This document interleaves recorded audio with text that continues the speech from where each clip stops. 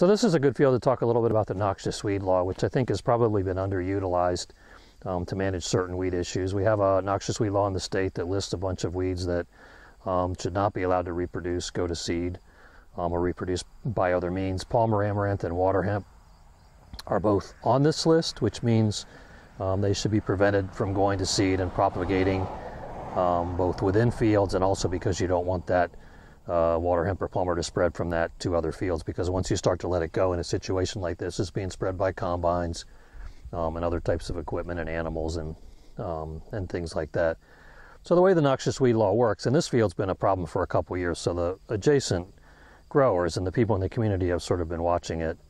and so it's an issue, and they finally, I think, are trying to implement the noxious weed law. The way the noxious weed law works is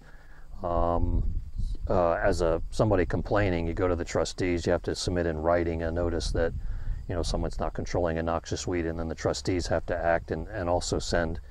something in writing to that person managing the field or the field owner, letting them know that they have 5 days to rectify that situation, which means either mowing or spraying or doing something to shut down seed production. So in the middle of this, that did happen here,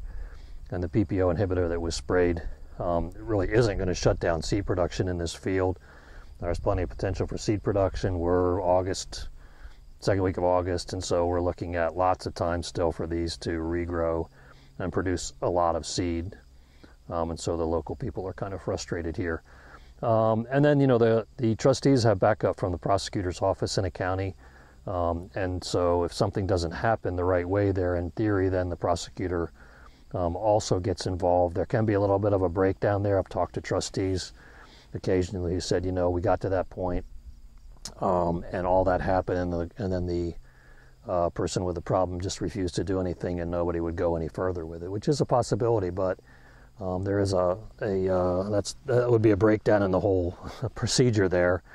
and there is a mechanism for the growers making the complaint to come back and file something else to force the trustees to act, and then the trustees can come in and mow down a field,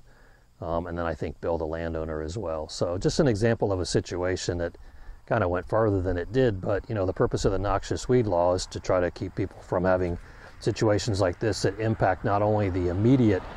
neighborhood, but also a broader area, because when this guy runs a combine through here and then goes in to other fields, he's going to obviously spread it. So this is how we have spread of water hemp going on.